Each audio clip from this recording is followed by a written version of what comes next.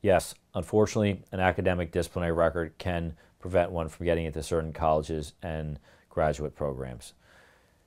When a student is accused and if they were to be found responsible for academic misconduct, it will depend on the school, but it can be on a person's academic transcript. Certainly, if there's a separation of studies, such as a suspension, that would just by the nature of what's involved be reflected on a student's academic transcript. But the disciplinary record at all schools, that the finding of academic misconduct would be on a person's disciplinary record. And when the students say if they were to try to go to another college, to transfer that is, or to seek admission to a graduate or professional school such as law school, medical school, or in pursuing, say, an MBA program, almost all schools will ask if the person had been found responsible for any kind of, say, disciplinary issue, including academic misconduct at their prior school.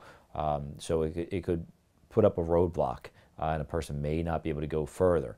It depends on the given circumstances, but it can be complicated further by the fact when somebody's seeking professional licensure, such as when somebody's trying to become an attorney or a doctor, and whether or not they're going to have the appropriate fitness to engage in such a profession. So the consequences can be profound if somebody's found responsible or even just accused for academic misconduct. That's why it's incredibly important to have an ally, an experienced attorney advisor in your corner from the start of the process to help navigate the process and to do everything to work towards trying to achieve a fair process and a favorable outcome.